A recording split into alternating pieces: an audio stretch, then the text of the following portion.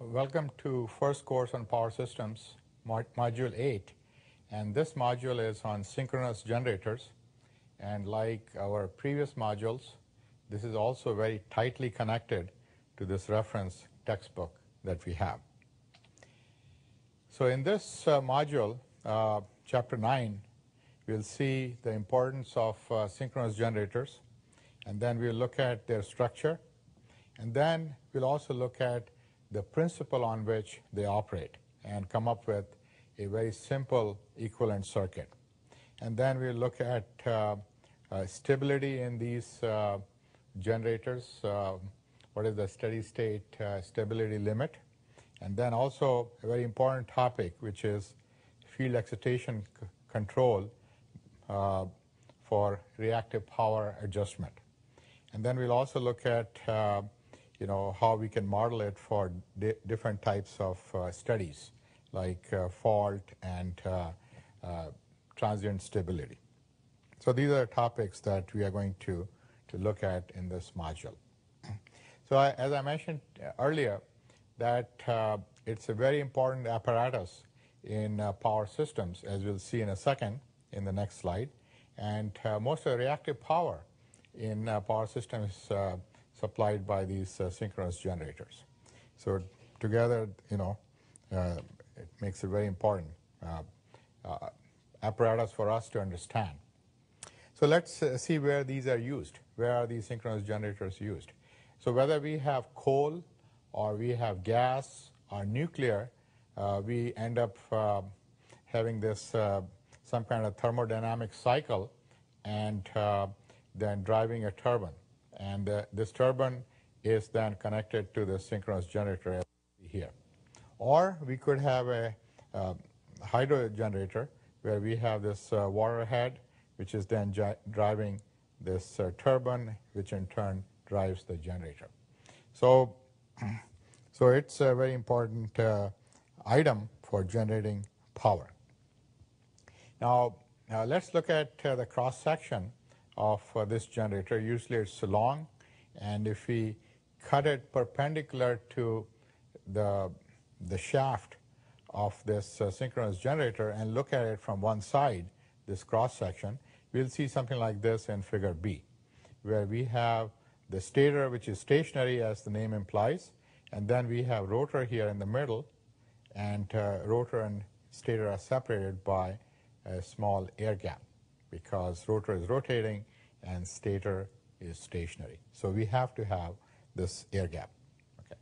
And there are various types of structures. Here I'm showing a two-pole machine where the flux lines are as shown here, and you can think of this as a north pole and this as a south pole here. Or we could have a four-pole machine in turbo alternators. Quite often we have four-pole machines, and at 60 hertz they are running at 1800 RPM. Okay, so that's shown here, the flux paths, and we have two pairs of poles, north south here. Or we could have the same type of the same number of poles, but produced. So this is in figure B we have a cylindrical rotor, just like we have in figure A.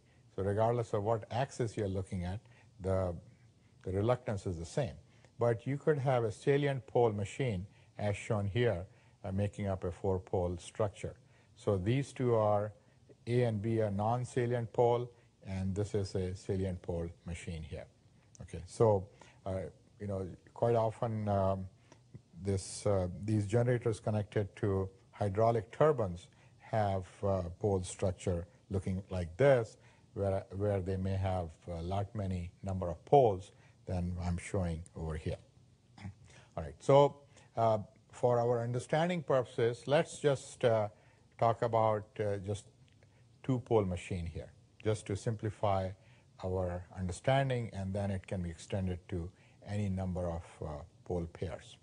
So generally, these machines have three-phase winding, as it's shown here in figure A. We have phase A along this magnetic axis of it as A axis, and then axis B and axis C made up of other 2 windings, and each winding is supplied by its own current, IA, IB, and IC. Okay? So these are 120 degrees displaced in space. All right. Now let's concentrate on just one of the phases, phase A. And what we see here is that we would like to produce a sinusoidal MMF in space, in air gap. And therefore, the conductor density of these windings may be sinusoidally distributed. That is, along the magnetic axis, which is over here, the conductor density is very small. So the current is going into conductor 1 along the length of this armature or the machine, and then comes out of 1 prime, then goes into 2. But in this 2, we are showing more number of conductors. So as a function of theta, the conductor density is going up, and its maximum along here and here. The reason is that we would like to produce a flux density distribution which is distributed like this. It's a maximum along this magnetic axis over here. So that's the reason why these windings can be sinusoidally distributed, okay, the conductor density. All right. So if you have a 3-phase connection, three windings, they may be connected in a Y, or they could be connected in a delta. I'm showing here a Y-connected machine where A prime and B prime and C prime of these 3 windings may be connected together to form this neutral. So this is just a representation recognizing that each phase winding may be sinusoidally distributed as shown in this previous slide. All right. So now we come to the rotor, and also on the rotor, usually these are wound rotor machines where we supply DC current to the rotor field winding. And again, the objective here is to produce flux density distribution because of this rotor current to be sinusoidally distributed in space. So if we have some structure and windings as shown over here, where crosses are showing currents going into it, and dots, the dots mean the currents coming out, the flux density distribution here would be maximum and maximum over here, making it a north pole, and this making it a south pole, as far as the rotor winding is concerned. Okay, so this is called the field winding, the rotor winding. Now we go into the principle of operation. How do these generators produce sinusoidal voltages, and in turn produce, when you supply it through a prime mover? So let's say that we are just looking at phase A winding, and the voltage induced in it, and let's agree on the current direction. Let's say the current is flowing like this here, IA, and EA is shown with this plus minus polarity over here. So this is the generator convention, because we are studying a generator, and the current is coming out of this positive terminal here. So that's the direction that we have picked. And so at this instant of time, we have chosen this rotor to be such that the north pole is vertically oriented. North and south are vertically oriented.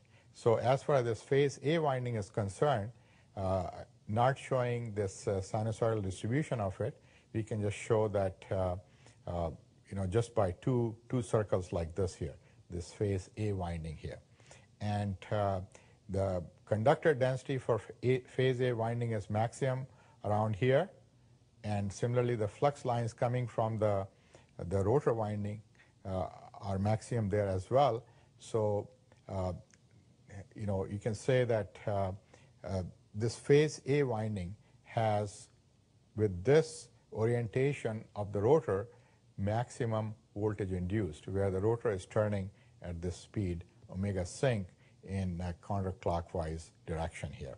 So as the caption of this figure says, this rotor position shows shown induces maximum E sub A here due to this field flux here.